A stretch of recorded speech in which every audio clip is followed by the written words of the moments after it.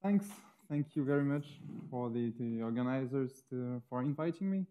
So yeah, as the two talks of this morning, I'll still be in the world of infinite measure dynamical system.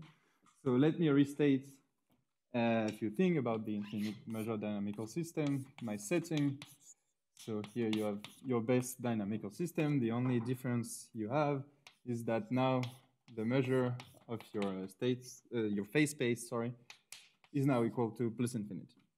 Okay, I'll ask a few more classical properties for this infinite measure dynamical system so that I can say some stuff. So first of all, for the whole the talk, it will be conservative and ergodic.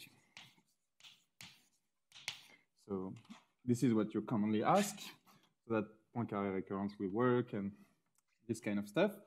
And furthermore, I will ask my system to be pointwise dual ergodic, which, you know, in the infinite measure case, Birkhoff doesn't work, even with another renormalization. But if you go on the other way around by taking the iteration of the transfer operator, then you can still find an almost sure convergence of the averages of the iteration of the transfer operator for some renormalization A of n. So this is what you ask.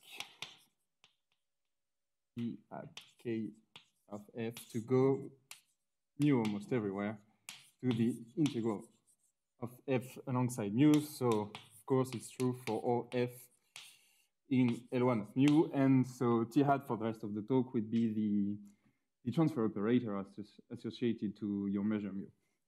Okay, so furthermore, a few more property. I will ask an to be of regular variation of parameter alpha with some parameter alpha belonging to 0, 1, not 0, not 1. You can still say some stuff when alpha equals 0 or 1, but I won't talk about those in this talk.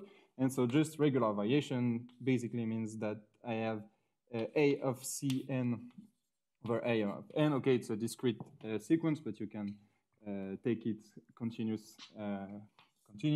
And so that will converge to C to the power alpha for all C as n goes to plus infinity. Okay, and let me state a last definition. You'd say that a set Y measurable is a uniform set if you have a bit more than this convergence mu almost everywhere. So it's a uniform set if there exists some function f in n1 of mu, so that you have this convergence, but a bit more than this. You have a uniform convergence when you take points inside your set Y. So minus the integral. Here is the uniform convergence for the measure mu y. 0 as n goes to plus infinity. So it's a bit better if you know a bit more about infinite measure dynamical system, then you say that Y is a Darling-Hack set if it is uniform for the special function in L1 of mu, which is the indicatrix of Y. If so, uniform for the indicatrix of Y. Okay, so now I have the properties I ask for my system. So it will be pointwise ergodic, conservative, and with the existence of some uniform set. So now what I want to say, it's the other part of the title, where-even point processes. So what I call where-even point processes is that you take some subset A, which is of positive measure, and you can define, so first, the first return.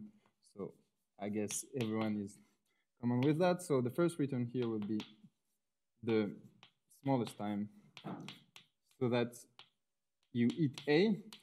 And still, since I want the where-even point process, I have to consider the other return times. So define them by recursion. which is classically the first return after the jth return time, such that you come back to A. Okay, those are well defined since we are in a conservative ergodic setting. Those are well defined almost everywhere and so on. So what is the object I'm interested in? It will be n A with some renormalization gamma, which will be a point process. So I take some direct masses at the return times, and what I add is some kind of renormalization here, which is gamma, which I don't take explicit for now, but that you have here. So this is the point process I'm interested in.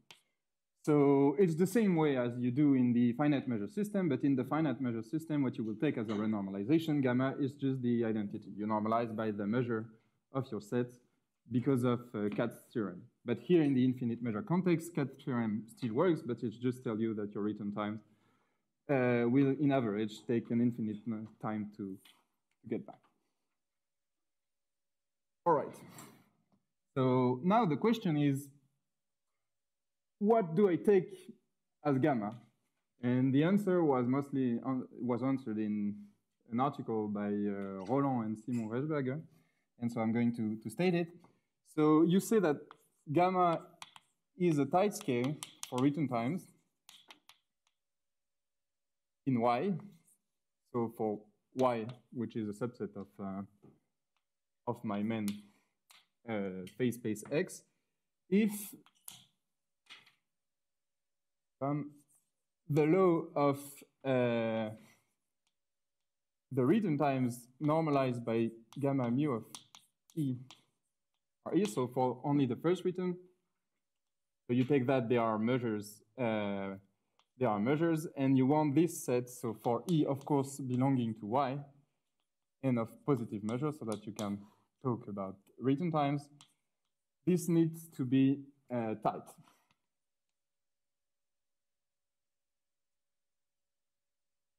Okay, so you have that, and the results they add. So to tell you that in the infinite context, things are a bit more difficult, is that, so positions, so as I said, by Simon Rechberger and Roland in, I guess, something that was published in 2020, it says that if you have some Y in B of finite measure,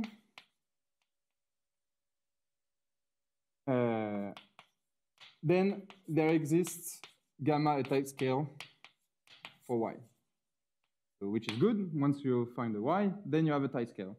The problem is that then it won't be the same for every Y. So if you take gamma a scaling function, whatever the one you want, then there exists some Y. You can take it of measure 1, so that gamma is not a tight scale for Y. So you can always find bad sets, which will not appear in the finite measure context.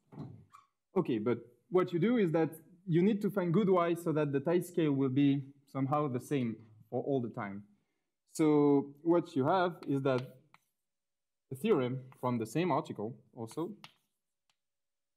that tells you, okay, now the good sets I have here, I have defined them for that, are the uniform sets. So if Y is uniform, then you can take gamma being equal, okay, I forgot to define it, but gamma being equal to 1 over B of 1 of S. Okay, let me define here. So B is defined as the asymptotic inverse of A. So basically it means that A of Bn would be equivalent of B of An would be equivalent of N. And then you can define these gamma S. What you need to remember is that if An here is a regular variation of parameter alpha. So let's say, for example, an is equals to n to the power alpha. What you have to get in mind is that gamma f of s will be s to the power 1 over alpha. So that's it. That's the type scale you will have. And it's a non-trivial type scale. I forgot to say that. But of course, if you have a type scale here, you take gamma prime, which is smaller than gamma. It will be also a type scale because you normalize by something stronger, but you want the best one in some sense. So that was what the theorem says is what's called so a non-trivial type scale. So now we're happy. We found the good normalization, and for now on, I will only take this as a type scale, and so I will have a rarivant that lies inside some uniform sets. So, okay, now the question I would like to answer is, what about the convergence? So, if I take Bn to be asymptotically rarivant, that is to say the measure of Bn goes to 0. The question is, what about the point process here? Do we have a convergence? So I will use this to say that I have convergence in law. Convergence in law under mu of Bn, so return times, to some point process n. And afterwards, you know, in finite measure, you have return times and eating times. Here it's the same, so you can wonder whether you have the convergence here alongside mu to n. Okay, but that, since we are in the infinite measure context, doesn't have any meaning because our measure is of infinite measure. So how you get rid of it, you just take the strong law convergence. So where this law, so we've seen that also in the talk this morning. So where this law means the convergence for every probability absolutely continuous with respect to mu. Every mu absolutely continuous with respect to mu, which is a probability. And then you have this notion. And so what you want to have is some kind of connection which exists in the finite measure context, which was proved for the first return time by Hayden, Lacroix, and Vaillanti, yes. And for the point process, this was proven in other papers, notably one by Roland. And here it's the same. For the first return time in the infinite measure case, it was already done in this same article. So my goal was first to generalize it to the point processes. So here you take y to be, of course, now I always need to be inside a uniform set. You assume that you have Bn asymptotically rarivant, so that Bn is included in y for all n. And then what you get is the same thing as in the finite measure, in some sense, is that if you have the convergence of 1, so if nb and gamma converges ubn to some n tilde, if and only if you have the convergence of the eating times to some n. And the same as in the finite measure context, and until determine one another.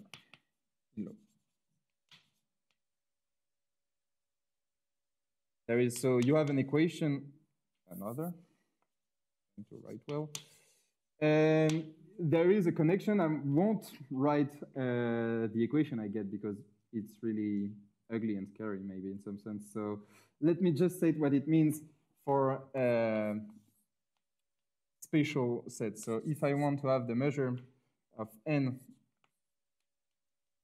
up to time t to be larger than d, then it means that it should be equal to the probability of my return process here n tilde between 0 s to be larger than minus 1 minus the probability of n tilde between 0 and s to be bigger than d. Here, so that looks like almost in the finite measure case, but you have a nonlinearity coming inside it. Here, with the t minus s to the power alpha minus 1 ds. Okay, so that's the connection you obtain as in the finite measure, as long as you belong in some nice set for all time, then you have the same kind of results with an equation that now depends on alpha. So remember, alpha is the regular variation of my renormalization sequence A of m. So you get that. So, sorry. You see what will be the most important process in the finite measure case. It's the Poisson point process, the one you want for almost every point to prove the convergence, is exactly the fixed point of this equation. So finite measure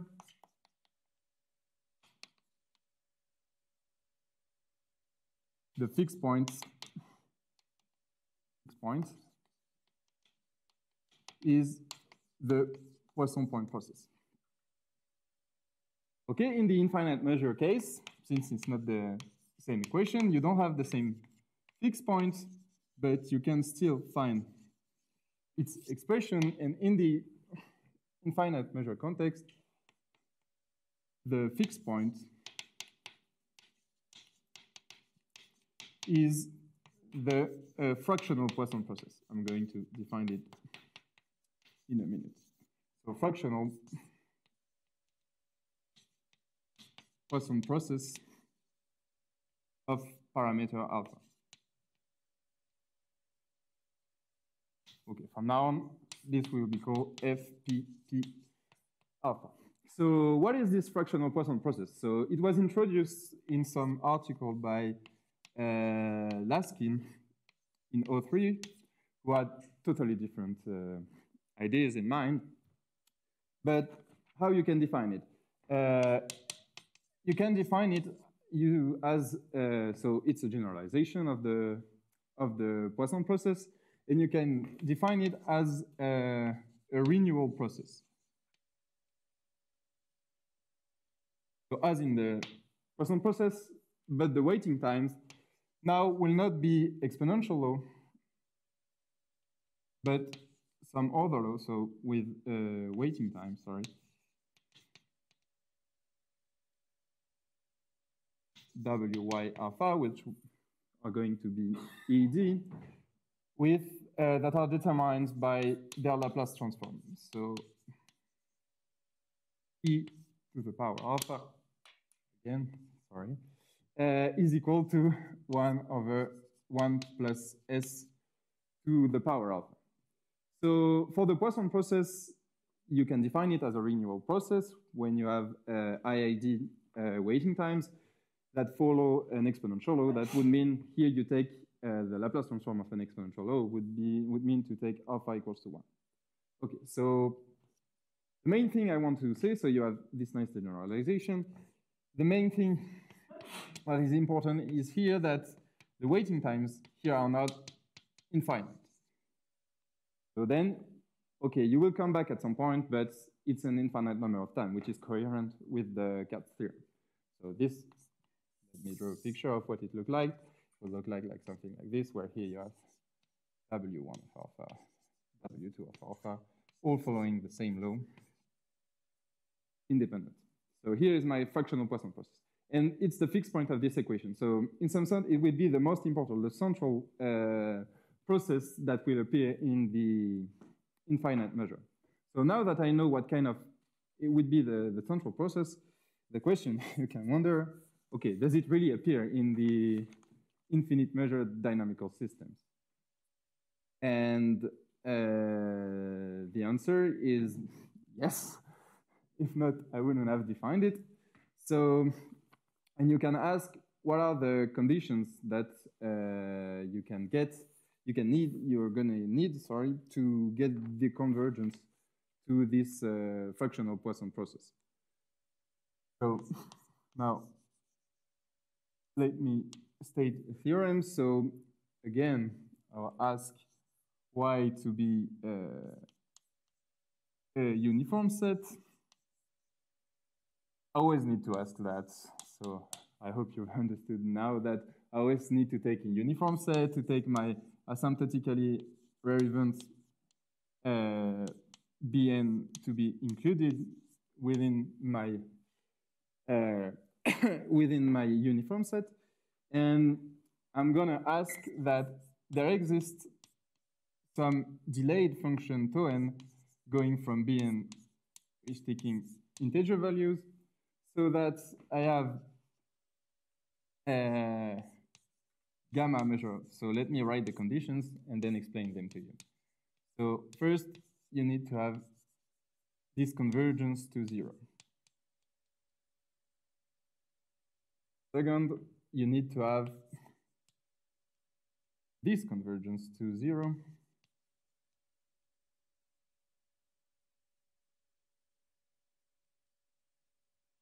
Third is not a convergence, but you need the transfer operator iterated to this delay time indicatrix over mu Bn. This needs to lie in some set Y for U, sorry, for all n larger than 1.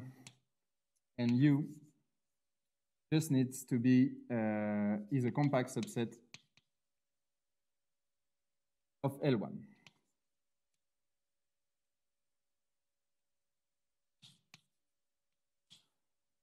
Okay, so now that I have my 3 conditions, so let me state the end of the theorem. Then if you can check that, you have the convergence of your return time process and the mu on the stronger of mu to the fractional Poisson process of parameter alpha, and also the return times, since they follow this equation, and the fractional Poisson process is the fixed point. The return time process will also converge to the fractional Poisson process of parameter alpha. So okay, you have that. Now let me explain the condition I have. So basically what you're saying is that you want to start from your, for your return time process, so you start from Bn. Here you see you have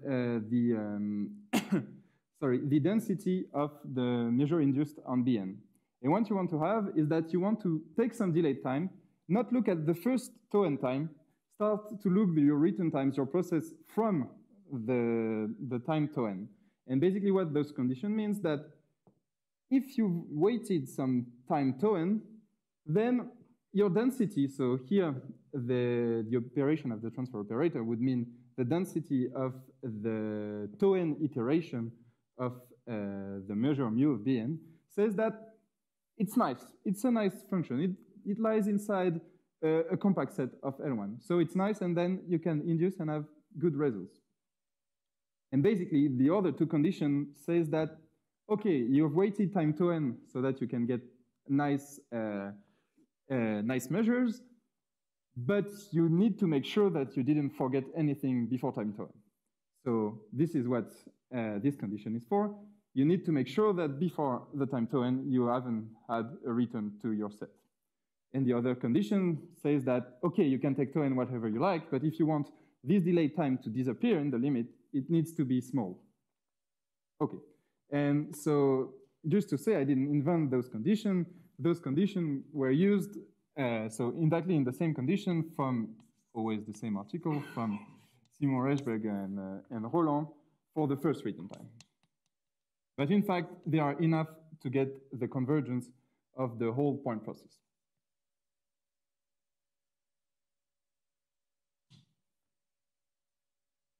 So, sorry? Yeah. It doesn't appear. It appears because of this renormalization here. Because you're going to use the fact that you lies inside a uniform set, and then because the renormalization here is not 1 over n in the finite measure case, it's 1 over an, so you have this alpha appearing always, and so it's different. So that's why I asked here in the beginning, you need to have some kind of regular variation of your AN. And so in the infinite measure context, the alpha kind of measure the way you are infinite. The smaller alpha, the more you are infinite in some sense.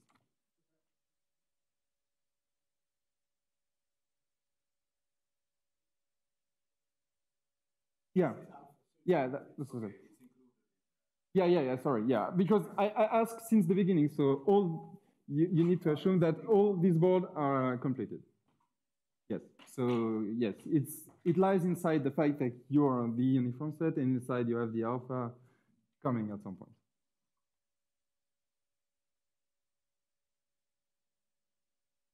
Okay, so now it's good.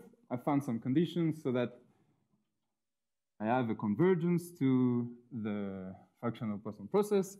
I have the convergence, an abstract theorem also saying that the thing I want to have now is find examples where actually I can prove those conditions and have the convergence to this fractional Poisson process.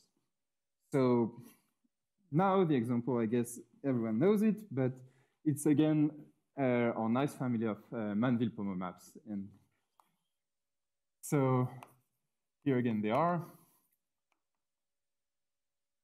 So let me define them once again. So you have your map T from 0, 1 to itself, such that T of X would be equal to, on the first branch, I will call the first branch T1 of X, X plus 2.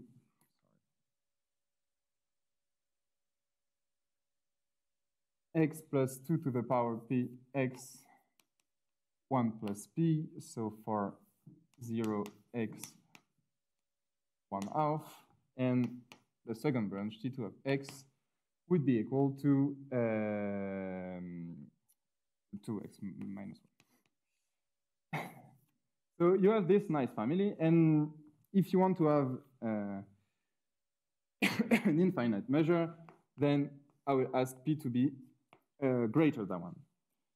Okay, P equals 1 is also infinite, but as I said, with P equal to 1, you will have alpha here, which will be equal to 1, so I'm not taking into account this case.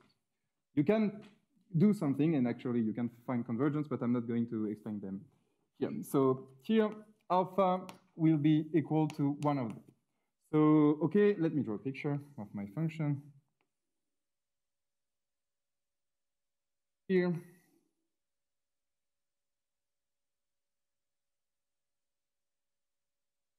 And since we are in the infinite measure context, your map looks more like this. Okay, so a lot of things are already known in that. So for example, all the first thing that I ask my system to have, so T is pointwise dually ergodic. With AN, which is of regular variation of parameter alpha. Of course, I define the alpha so that it's true. So it's of regular variation with respect to mu, which is absolutely continuous with respect to Lebesgue. And you even have that Y, every set Y that is of the form C1.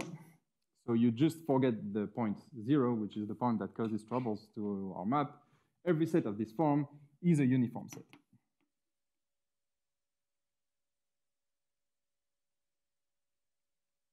So that's what you have, and even you have more, okay? Sorry? Yeah, of course. Yeah. You need to have C strictly positive. If not, like, there is no point. So here, C is strictly positive, and even what you have, you can even know the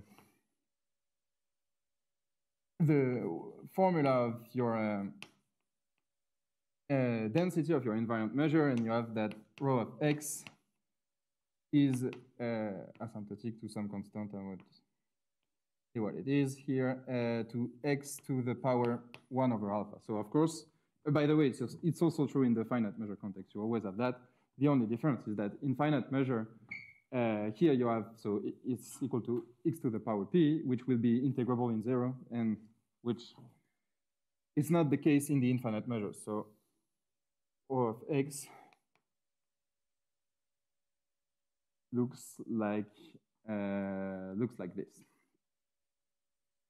Okay, so now that I want to define that, I can ask really what was the main question here, and the goal also of my PhD is to find region time statistics to some points. So the question that I have in mind, okay, it's also to make appear the fractional Poisson process, but it was already done in some sense, even if it wasn't written as the fractional Poisson process. But the question for me is to find, so to define a point zeta belonging to 0, 1, to take some kind of rare events, Bn being equal to the ball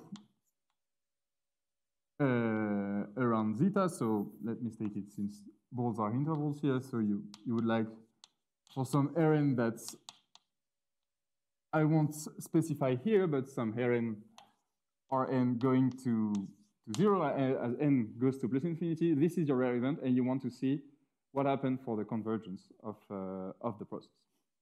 So let me start by recalling what happens in the finite measure case. Finite measure, so it was done by George, Anna Cristina, Mike, and Sandro in 2016, I guess. In the finite measure, what is the picture? So you have the so-called dichotomy. If you take zeta, which is non-periodic, then you have a nice behavior as, so the normalization here in the finite measure context, you have your normalization, of course, which is the identity, converges with respect to mu, and also for the return times, to a standard Poisson point process of intensity 1. If you take rare events being centered around your point zeta. If you ask now that zeta is Q periodic, then you have the creation of cluster. We've talked a lot about this, but you see that it has a different behavior because of the periodicity. And then NBN converges, this time, for strong law also true, but for the law to a compound Poisson process of parameter theta, of law, geometric law of parameter theta, where theta is the extremal index. And in this context, you can compute it really well. So theta is equal to 1 minus 1 over the derivative of your point alongside its orbit. Okay, and there is a last point that is causing troubles. It's the point zeta equals to 0. So you take a neighborhood of the fixed point. So here, of course, zeta is Q periodic, but zeta is not equal to 0. And because here in 0, once you get there, you will stay for a long time there because it's a neutral fixed point. For zeta equals 0, you can still compute the extremal index, but the extremal index equals 0. That means that once you get there in the limit, you stay there for an infinite number of times. So you can't have the convergence of your point process. It does not converge. However, you can still find some convergence for the eating time process. And so that's what I'm gonna cite here. It says that if you take the measure of the annulus around your neighborhood here, times the return time to Bn, so here recall that Bn is equal to some set 0 epsilon here in this context, then with this renormalization, it still converges to an exponential law under mu as n goes to plus infinity. So you still find the exponential as a limit, but you have to take another renormalization. And this renormalization, I state it like that, can also state it this way because I'm going to use it afterwards. It's the measure of the pre-image by the second branch of my set here. So see, I have my small neighborhood here, which is not so small, but in the finite measure context, then the renormalization to get that, you still get an exponential, but the renormalization you have to take is only, so here, the renormalization of this set, which is of course a small o of Bn. Otherwise stated, because of the invariance of the measure, it's the measure of the other preimage of 0. So 0 is its own preimage, but 1/2 is also the preimage of 0. And so you have to take this measure as a renormalization. But in the end, you still get an exponential. So now, what is the picture in the infinite measure context?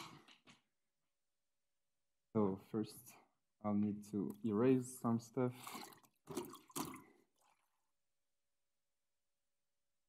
Here, what do I erase? This.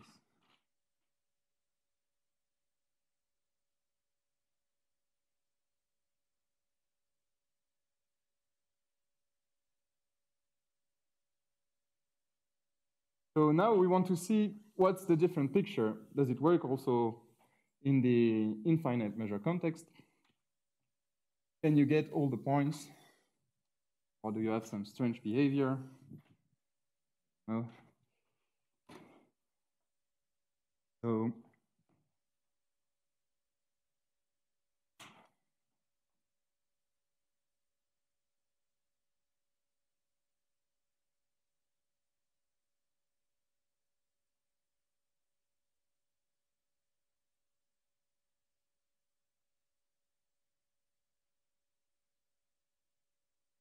right. So in the infinite measure context, I'll need to have a bit more of a definition here. I didn't say, but you can define. So classically, you take so y being equal to this set 1/2 1 when you induce on it to have a nice thing, and the classical partition you can get C prime. I will take as Cn plus 1 Cn, so the family of intervals where Cn is the preimage by the first branch to the power minus n, so are the preimages following through the first branch.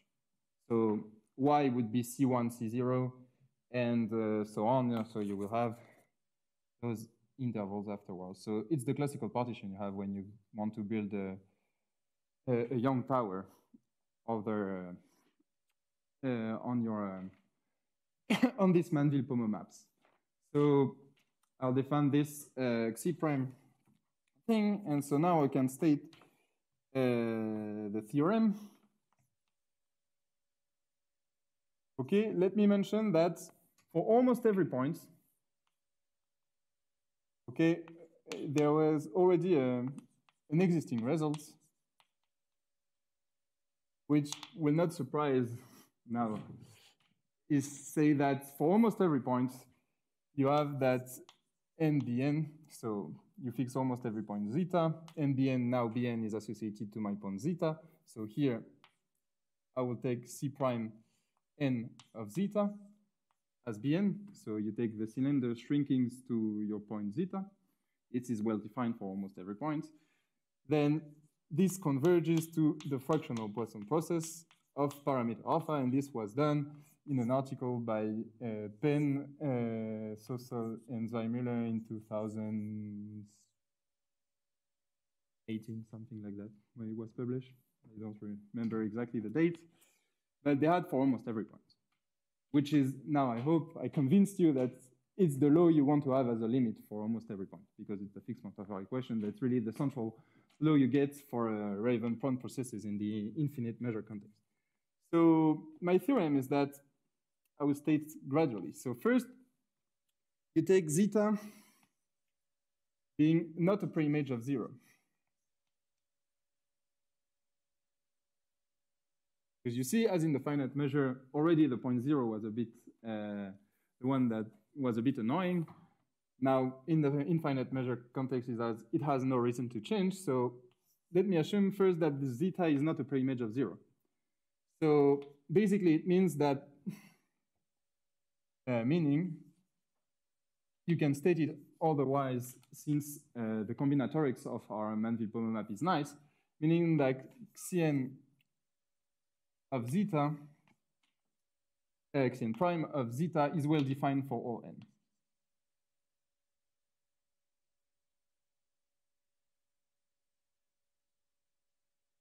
So the point that where it's not well defined are 0, the preimage of 0, or zeta equals to 1, which is, of course, not a preimage of 0, but the point 1 won't cause any trouble, as it will behave like any other good points in this set. So what you get is that it's the same. You have the dichotomy applying. So zeta is non-periodic.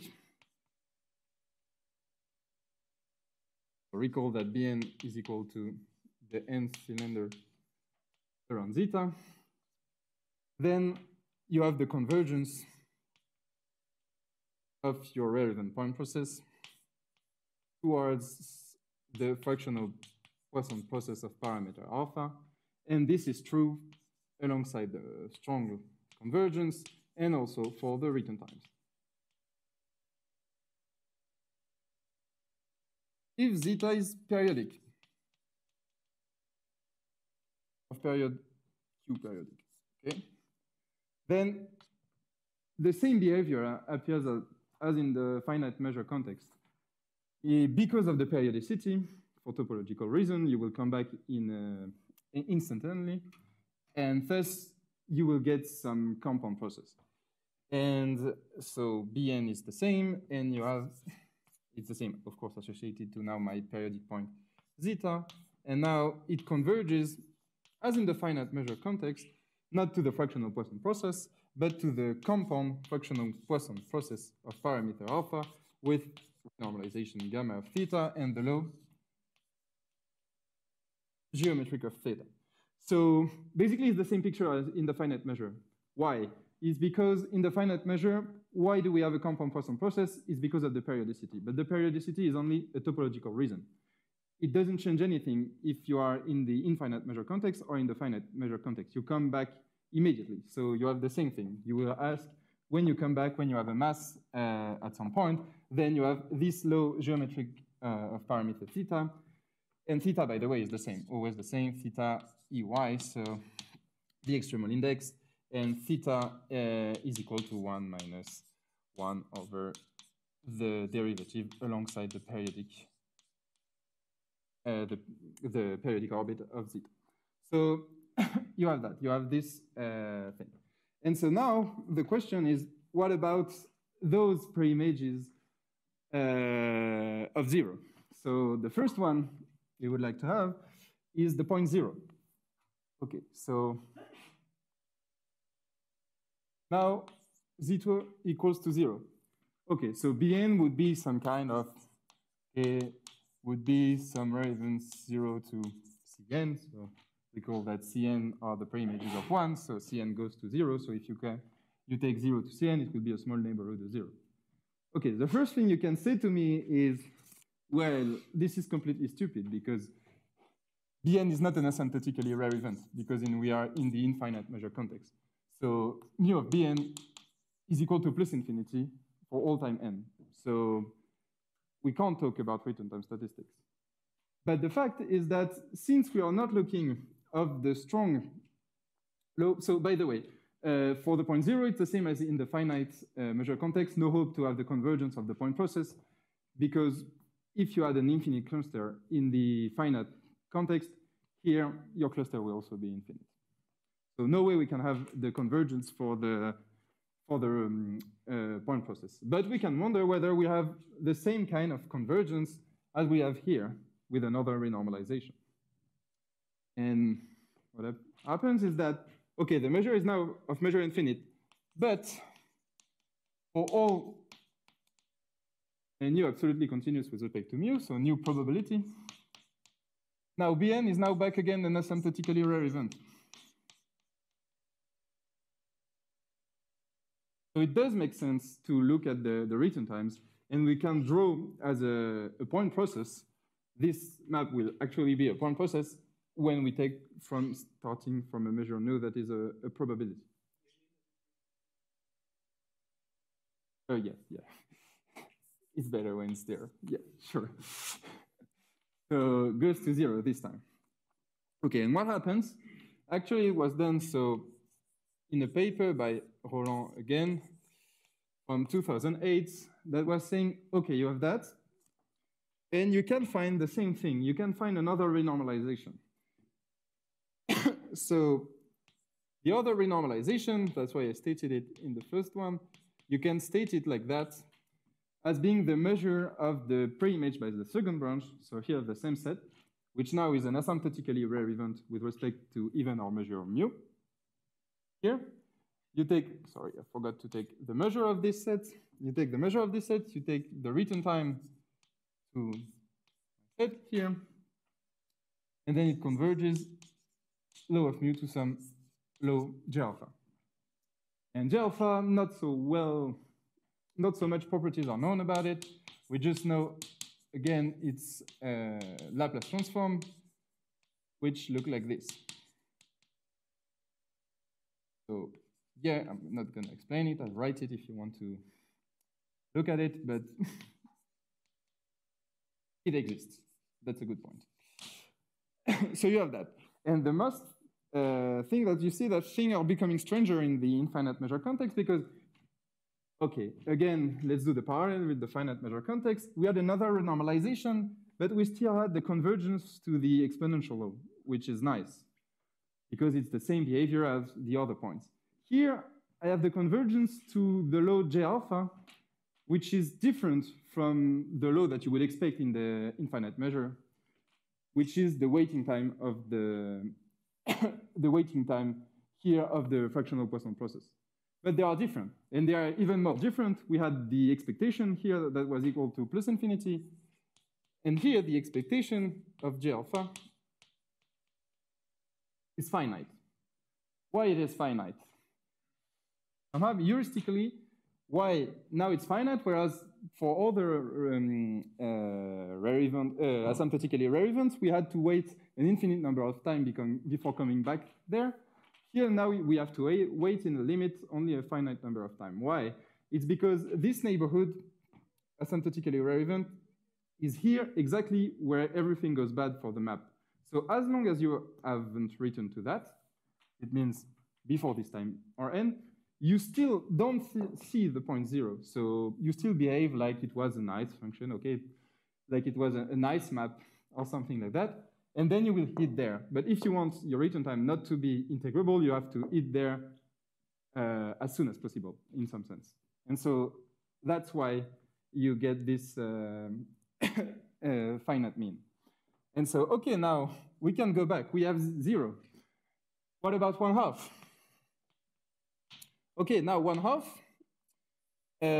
I will take Bn as the neighborhood, some kind of the pre-image of 0. So you take the right neighborhood of 1/2. So with some radius Rn that will go to 0. I'm not explaining really what it is. But you want, okay, now you have the point 1/2. What happened to these neighborhoods of 1/2? And basically, if you want to come back to 0, then the only way to come back to 0 is to go through 1/2 because of the nice combinatorics of our Manneville-Pommeau map. So you go through 1/2. So basically, you have the same results for 1/2. So now, gamma, but this is now the measure of my set Bn. So now it's a nice renormalization, convergence, low of mu to J alpha. But now what is nice is that 1/2 now belongs to a uniform set, because every set of this form is a uniform set. So now I have the connection between the hitting times and the return times. And thus, I can speak about the return times here. So RBN, then I can speak about that. It will converge with respect to, so for the return times around 1/2, to some low J alpha tilde. And this time, J alpha tilde is of infinite mean. But you can get more than this. you can get that, since I'm interested in, now there is not an infinite cluster at the point 1/2 since it's not periodic. So you can wonder what happens to the point process. Yeah, so the point process here, there's converge with respect to mu bn to the points to the renewal process of low G alpha tilde. So you get basically, you have some kind of independence once you've come back there. So now my point process in the end looks like this. I have G alpha tilde, G alpha tilde, G alpha tilde, and so on. And the eating time point process also converges, but this time to a G alpha delayed renewal process of parameter G alpha tilde. So because the eating is different, is integrable, then, okay, let me do a picture here. Now you still have those G alpha tilde, but only the first return times you get a J alpha, which goes like this.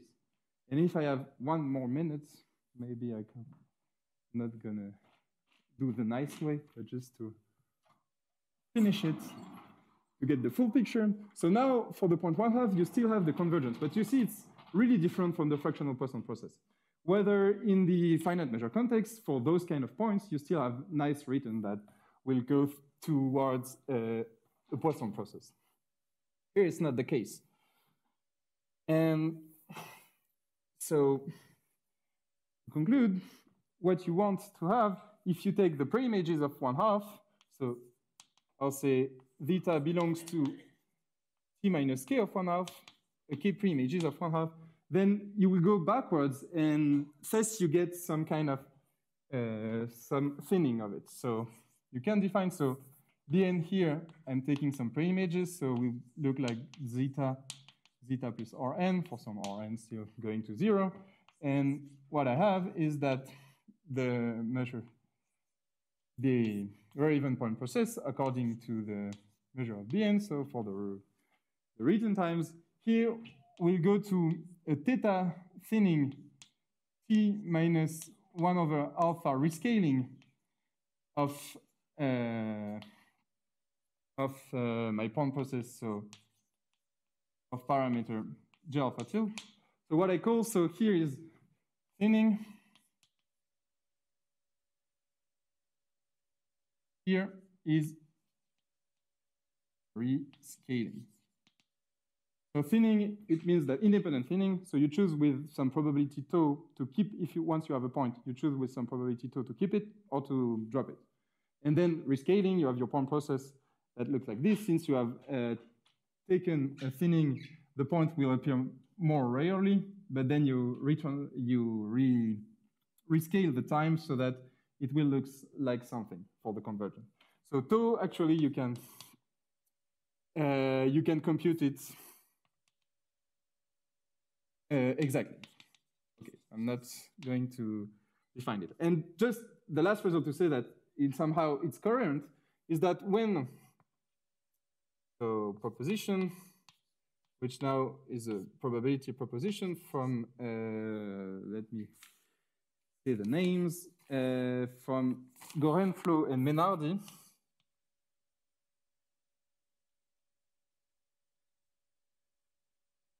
in 2008, says that if you take, okay, it's a more general results that they have here. I can put it as a corollary here, is that this